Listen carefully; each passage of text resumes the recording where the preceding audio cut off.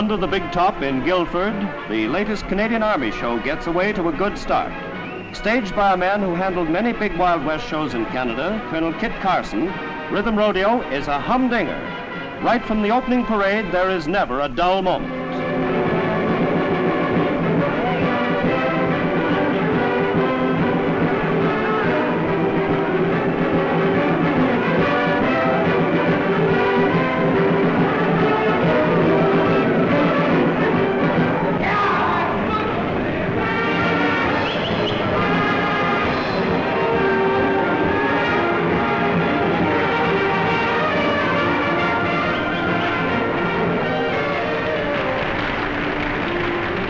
Comes to the winter scene and the skating routines, many Canucks in the audience get a touch of homesickness for the deep Dominion snows.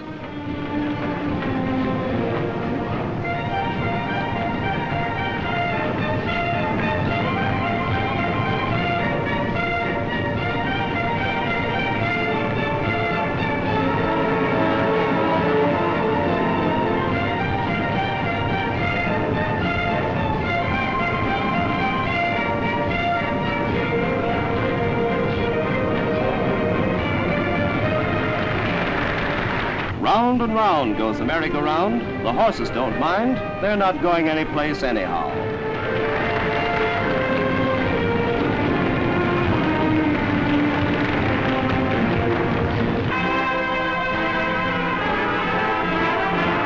The grand finale of the show takes the form of a stagecoach holdup, 6 shooters and all.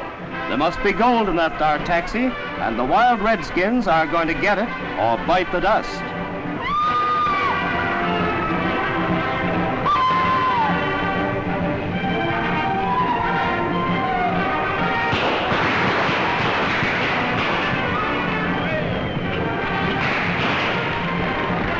It looks bad for the forces of law and order, but of course there just has to be a happy ending. Composed of and produced by Canadian service personnel, it looks like a long run for Rhythm Rodeo.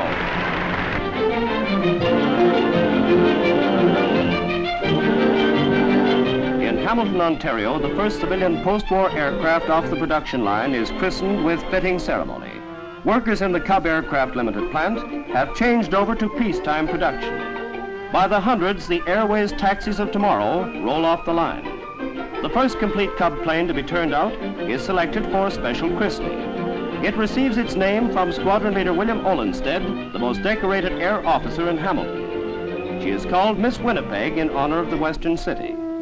Today, whether you are 16 or 60 and are capable of exercising normal judgment, you can solo with as little as 8 hours of dual instruction. Just to prove it, Mrs. Oglesby makes ready for her first trip.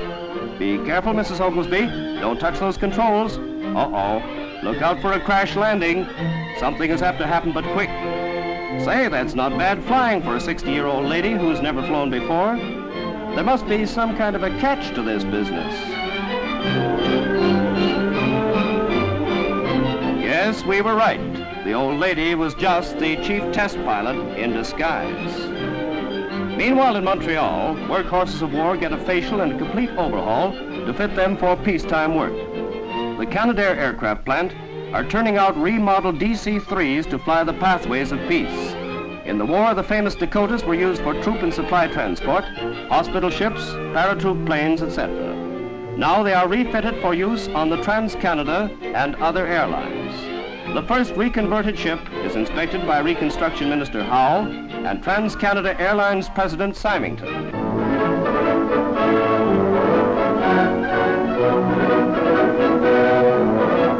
At one of the great shipbuilding yards, Port Glasgow, on the busy River Clyde, the newest Canadian ship is launched. The Beaver Glen, the turbo-electric merchantman of 10,000 tons, is the second of 4 beaver boats being built in Scotland for the Canadian Pacific Railways. They will all be fast cargo boats. All 5 beaver ships owned by the CPR were sunk in the war. In the Jarvis Bay engagement, the Beaverford fought a 5-hour running battle before being sunk with all hands. Now her youngest successor is launched while a group of Canadian repats on leave in Glasgow wish her Godspeed.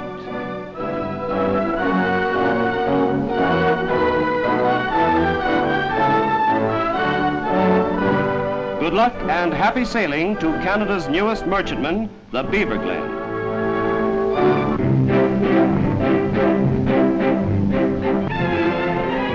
At Sherbrooke, Quebec, fur breeders hold a great mink exhibition.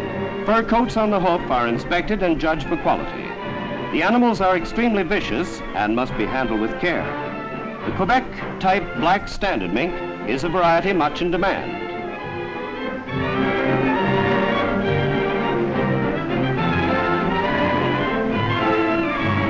The white glacier and pastel types are admired by a future customer. The king and queen of Quebec mink are presented with the crown. They are truly a regal pair. Meanwhile, in Brampton, Ontario, the 6th Ontario Live Fox Show is underway. Specimens worth many thousands of dollars are on display. A prize example of a glacier blue fox will sure look mighty nice when draped on some lucky lady's shoulders. Before being groomed, a gag is placed in the fox's mouth. Its owner just doesn't take any chances.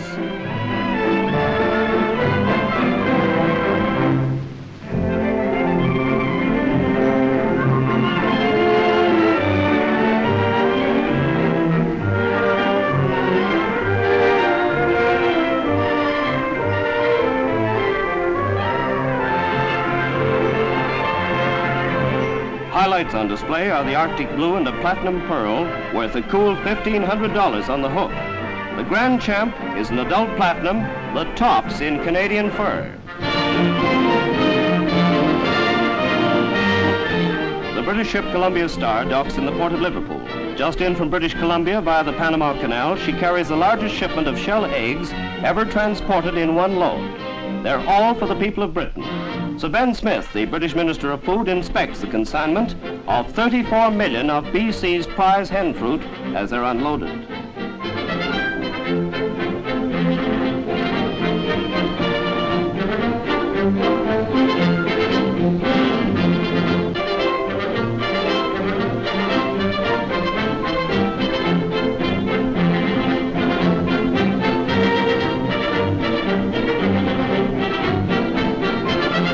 A rare treat for British breakfast tables is the great shipment, which adds to the already great tonnage of food from Canada to the mother country.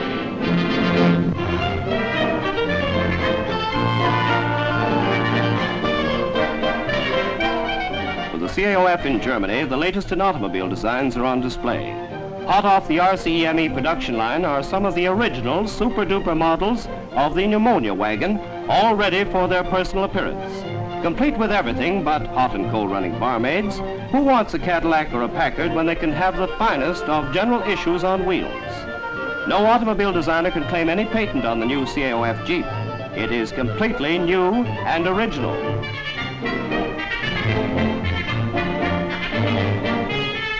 The beauty of it all is that the latest improvements in the old hedge hopper don't cost a cent. They're all financed by the government. The elbow grease is provided by the drivers and fitters. Come one, come all to see the latest super colossal CAOF 1946 models on display.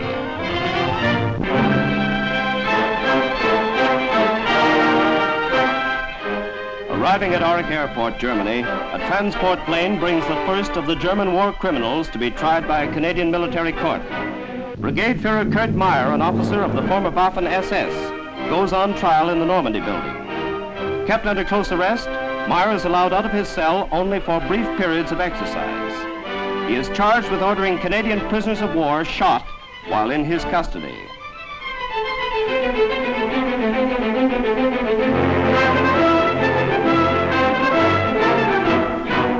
Major General Foster represents the Canadian Army and inspects the guard in front of the courthouse, who are selected from the Royal Winnipeg Rifles.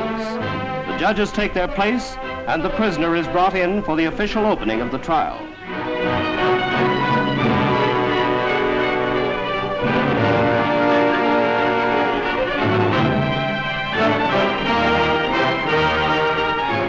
The court interpreter reads the charges against the prisoner at the bar, while the 6 judges wait to hear how he pleads.